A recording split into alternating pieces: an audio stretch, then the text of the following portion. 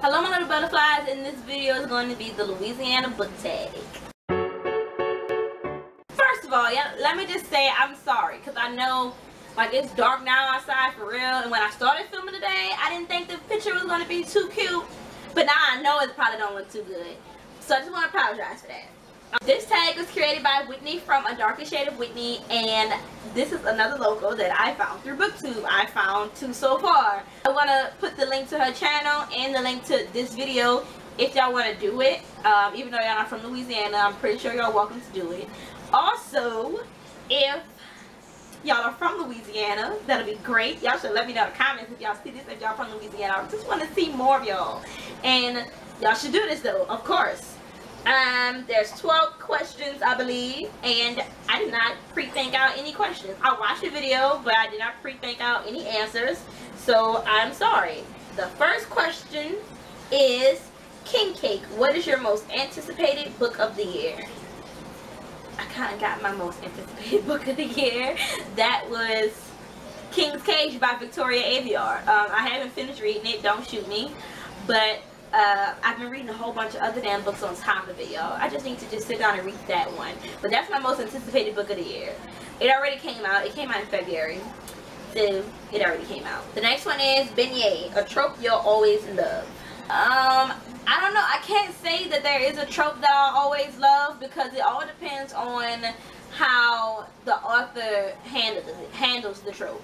Because there could be a trope that I love, but then this one author might come along and fuck it up, and it's like terrible. I might hate it in that specific book. So that's not really a trope that I always love, because it's different for everybody. It depends on how the author, you know, handles it and how they writes with it. It all depends on the author. Drive-thru Daiquiri Shack. What y'all know about that? I shouldn't know anything about that. I haven't turned 21 until July. In a month, y'all, I'm about to be 21. I get my own alcohol. But a book that does or didn't quite make sense. Let me see. I'm pretty sure I've read a book that I felt like did not make any damn sense. You know, what's the book? I can't think of one that I didn't think make any total sense, but I guess I would have to say Crossed by Ali Condi, which is the second book in the Match trilogy. And I say that didn't make any sense because we spent the whole book doing what? Doing nonsense. And it's like, what was the purpose of doing all of this? Like, did we really need to go through all of that to get to this? It really made no sense at all to me to keep me in that dry ass book for that long. For what? Side of the road produce stands. Who gives the best recommendations? This is hard because I can't really say any, because no one person always gives the best recommendations, because there can be books that you like that I just don't enjoy whatsoever.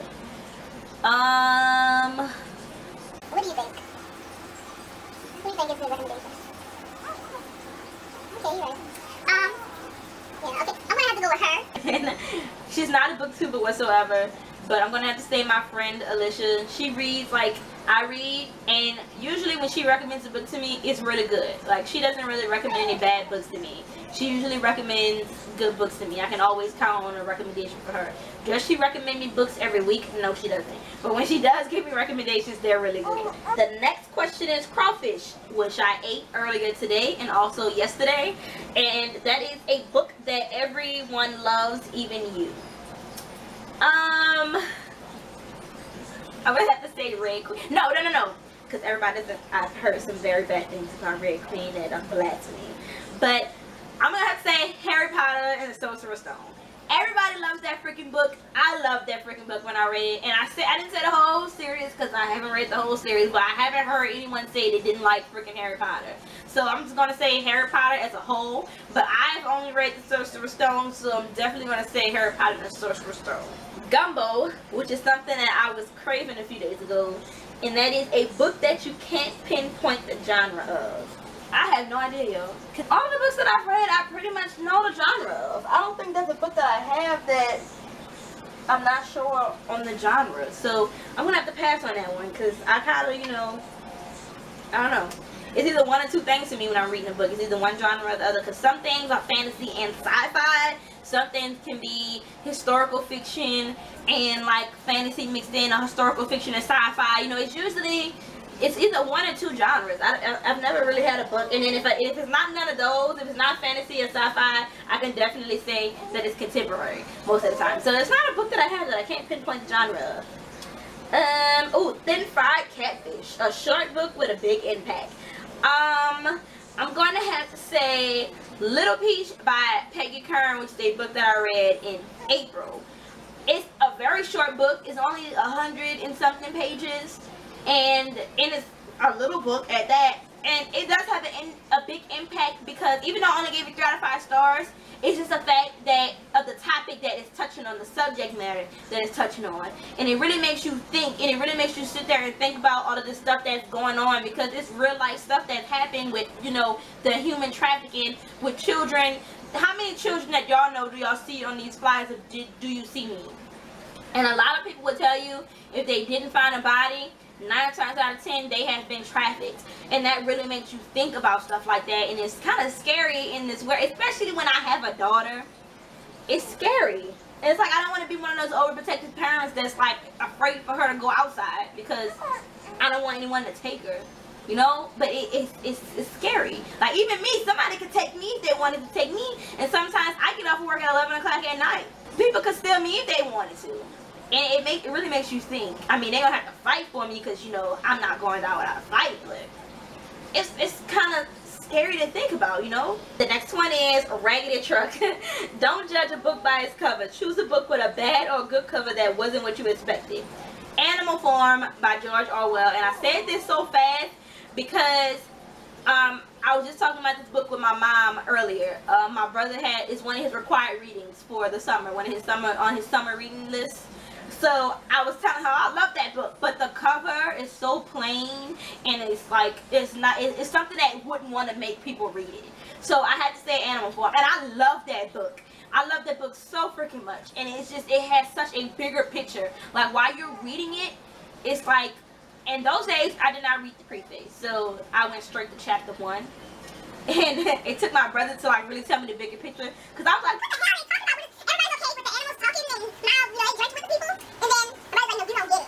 And he explained the bigger picture to me. And I was like, oh, I see now. You know, I get it. I was like, damn, that's like nice how that was done. So that's why Animal Farm is one of my favorite books these days. Like one of my favorite classic books.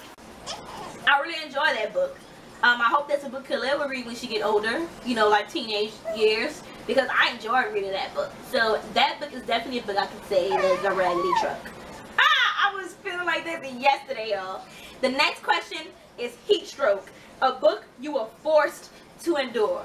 This is also easy. I'm going to say Crossed. Well, yeah. No, you know what? I'm going to say Crossed and Reached by Alan Kanye, which is the second and last book in the Match trilogy, because it feel like those books just drug on for so freaking long and took so long to get through it. And it feel like it's something that could have been done in lesser pages than what was took up, and it just, no. But that is definitely a heat stroke, and it was so freaking hot yesterday, y'all. I'm scared for this summer. I can see this summer I'm gonna be spending my off days inside. Sorry, baby, but we're gonna be spending these off days inside. It's just too hot outside. This Louisiana summers are no joke at all. I'm dead. Taxi. Hey, boy. Heat. I'm dying. I'm dead. I'm finished.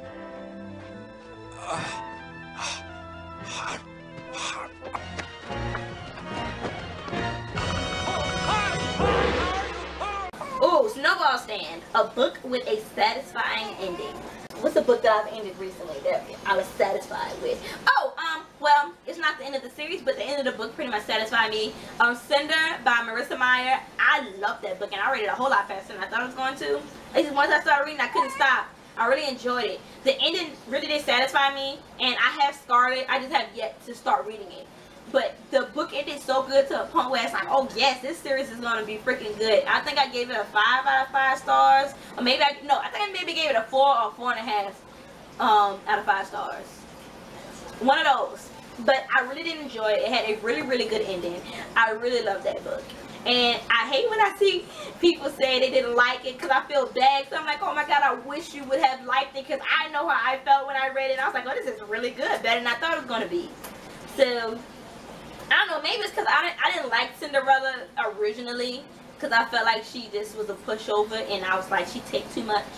And then reading this really brought Cinderella in a new light of a new version of Cinderella, and I was like, yes, I like this Cinderella. She's the bomb. Jambalya, a book that you have a different opinion about than the majority. Ew.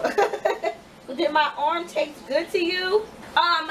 Lumberjanes, the first one. I don't know if people be talking about Lumberjanes as a whole, all together, like as a complete volume, or just as one book. No, you know what? I changed my answer. I mean, that's also one I didn't like either. Like Lumberjanes is the first one. I did not like it because I just felt it was so short, too short. Didn't know anything what was going on. But the whole volume, I liked the whole volume. But what I want to change my answer to is the Accident Season by I can't remember her name. It was Maury Foyley, something like Maury Doyle, something like that. I'm close. But everybody was talking about how much they love this book, and I'm so glad I ended up checking this book out the library than when buying it. So I did think I gave this a 3 out of 5 stars, not a good way. It's just so many things was hit or miss for me on that book. Everybody that I know that's bringing it up on BookTube was saying how much they enjoyed it, and it was just so good. And I was like, and it was like a big thing on BookTube at one point.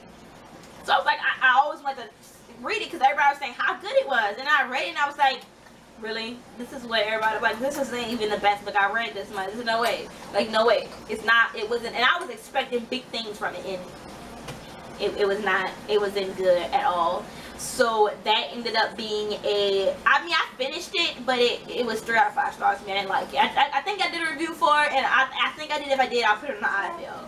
The last question is Hurricane, a book that destroyed you. Allegiant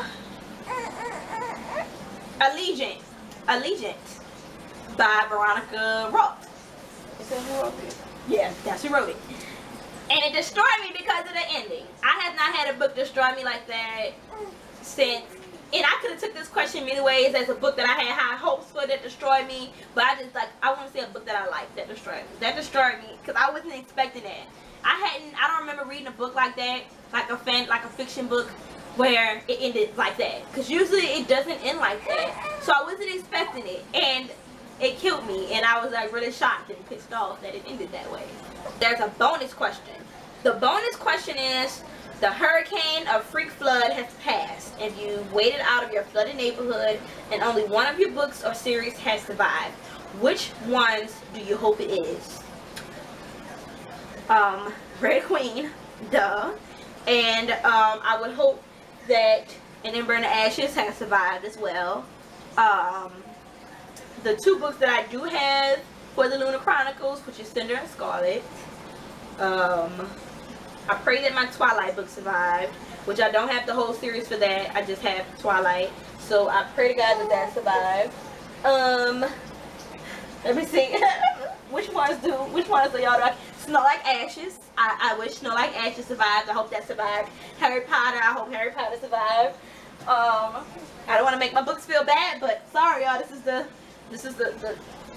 starting 5 or whatever, I guess. We're gonna end it right there. Those are the series that I hope survived through this flood. I'm praying to God that those are the ones that survived. I pray that it was. It probably wasn't, because some of them are on this bottom shelf. But I pray that they survived the flood enough. You know, I can get a blow dryer and blow through the pages on my incredible vibe, you know. So yeah, that is all of the questions to this wonderful tag. I have one person in mind that I want to tag because she is a Louisiana booktuber, and that is Missy from 80 Pie Bookworm. I would like to tag her to do this video, to do this tag. Other than her, I don't really have anybody specific that I want to tag. No shade to any of y'all that's not from Louisiana. I just definitely wanted to tag a Louisiana person to do the tag and keep it rolling with, you know, like the Louisiana booktubers doing this tag. But I also want to tag all of y'all, like, y'all don't have to be from Louisiana to do this tag, so don't feel like no pressure there. No, it's a Louisiana book tag. I'm not from Louisiana. I can't do that tag. Yes, you can. So I want to tag y'all to do this tag as well. I just didn't think about anybody that I wanted to tag before I actually sat down and did this video. I just know this is a video that I wanted to do. I didn't think about people that I wanted to tag, but I know her for sure. I want to tag. I didn't think about anybody else that I might have wanted to do this tag, so I'm sorry. But yeah, any of y'all that love doing tags, I tag y'all to do this tag. Okay, so don't forget to like, share, and subscribe. Thank y'all for watching my video, and I will see you guys next time. Bye. Can you tell them bye, baby? Say bye-bye. I think you're too short. I don't even know if the camera can see you. So tell them. Say bye. Say bye. I'm going to take my nap. Bye-bye. You don't care. I know. This is not your thing. That's cool.